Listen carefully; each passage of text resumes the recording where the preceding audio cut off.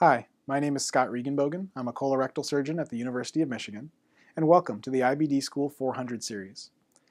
In this video, IBD School 404, we will discuss the total proctocolectomy for ulcerative colitis.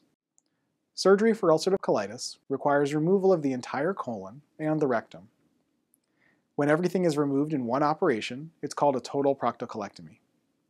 After total proctocolectomy, a patient's options include a permanent ileostomy or J-pouch construction with a temporary ileostomy, and a second operation to then close that ileostomy. These are discussed separately in IBD School videos 405 and 407. When proctocolectomy is accompanied by a permanent end ileostomy, the anus is also removed in addition to the colon and rectum. In appropriate patients, these procedures can be done laparoscopically using small incisions and a fiber optic camera. In other patients, due to previous surgery or complications, the operation can only be done safely through a traditional open incision. The procedure usually takes about 4 to 6 hours in the operating room. In uncomplicated patients, patients will stay in the hospital for about 4 to 7 days after the procedure before they can be discharged, depending on how long it takes for their intestines to wake up and begin fully working again. After discharge, we suggest 3 to 4 weeks of light activity at home, including walking around, climbing stairs, and normal activities.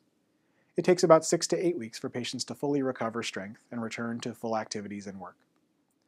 Complications from total proctocolectomy can include a wound infection at the site of the incisions, which can require reopening the incision and letting it drain and heal from the bottom up, or injury to other organs like the small intestine or pelvic nerves. Creation of a J-pouch includes the risk of a leak from the connections between the J-pouch and the anus. After proctocolectomy, most patients will stop their ulcerative colitis medicines completely. However, patients with a J-pouch will still require a procedure to look with a scope through the anus and into the pouch about once per year.